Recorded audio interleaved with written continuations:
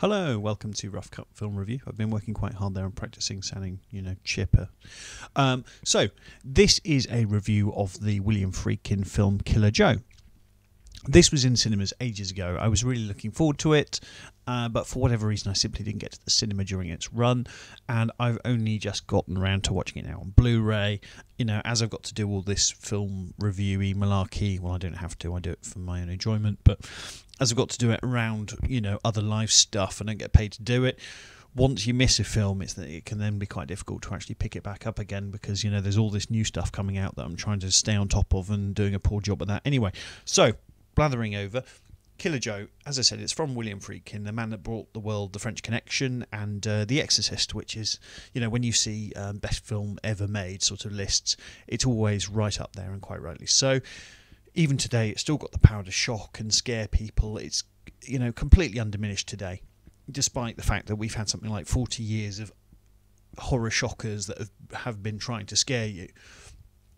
And we've had all that torture porn stuff and all different genres of horror films. If you still watch this, it's still very scary and absolutely shocking. It's one of those few films that some people say it's pretty much as near to the perfect film as you're ever likely to get. Since then, Friedkin's career hasn't had that level of success really since the 1970s, and we've got to remember that was a very, very long time ago that he made that in an industry as fickle and money orientated as Hollywood. So, Killer Joe, him making Killer Joe really proves that not only is he still out there working at what is now a very ripe old age, but he is trying new things, and I think that's absolutely commendable. So this film stars Matthew McConaughey, and I'm having a very difficult time pronouncing McConaughey, so hopefully I'll remain consistent. He was always, when he was interviewed, he always seemed like the nicest guy in the world, but in terms of cinema, he was sort of a harbinger of doom, because if he was in a film, inevitably he was leaning on the poster, and the film would be a generic chick flick or romantic comedy or God knows what. Very recently, he's proved he is actually a very fine actor. He was also in a film called Magic Mike, which came out last year, and I thought it was a really good film. If you don't feel slightly uncomfortable with sort of oiled men gyrating their hips consistently through the film, I'd very much recommend that. It is a good film. So McConaughey here is supported, in Killer Joe, by a very small cast, but they are very good. So it's people like Thomas Hayden Church, who was in Sideways. There's Gina Gershon as well as his wife, who is tremendous fun, although I'm not entirely sure fun's the right word, but in a sense she is. So plot-wise, Killer Joe, it's very simple. We're introduced to this sort of poor underclass of America. People drink a lot of beer. It's grim. People are sort of desperate and staring up at the glass ceiling and just sort of going about their everyday life. A young man played by Emil Hirsch is in debt and in trouble, essentially. So he owes some bad people some money. He proposes to his father, played by Church, that they have his mother and Church's ex-wife, respectively, killed so that they can claim on her life insurance policy, and then they obviously split up that money between them. She's a horrible person anyway. She's treated them all terribly. Oh my word.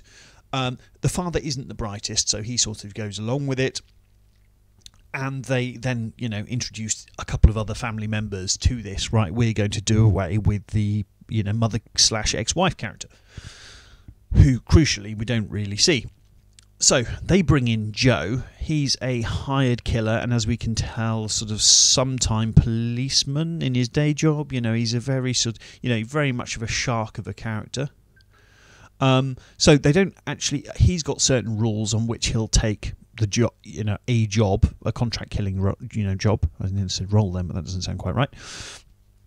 They don't have the money up front, so as a retainer, Joe takes the daughter of the family, who is very young and very much the heart of the film, played by Juno Temple, a character called Dottie.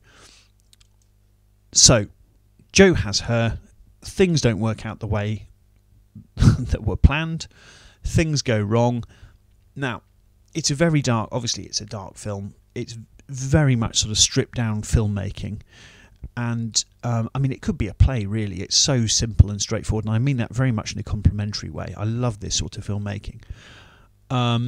There's a scene at the end, which is, I don't think this is a spoiler to say, there's a scene at the end rather of the film, which has been, you know, discussed at length by other people, involving a fried chicken drumstick. People saying that was too shocking, but actually, I think in the context of the scene and the sort of the searing tension that Friedkin manages to get on the camera, I thought that it was absolutely appropriate and gave us a better understanding of, or left us in no doubt, shall we say, of people's intentions and their mentality and all the rest of it. The ending is also fairly ambiguous, and I think in a lot of ways I think people will read into the ending. You know, you can read into it any number of things, and I think people will go out of that thinking the film ended in different ways, and I think again that's a very good thing. Yeah, I mean, for me it's not quite up there with Fargo, which I hold up to be, you know, one of the real great black crime capers, but it's not far behind. I think this film is really good indeed, and bless WIlliam Friedkin for still doing this and still sort of battling on, because this is really good and it's really fresh for me. I enjoyed this a lot. Kind regards, Christopher Thomas.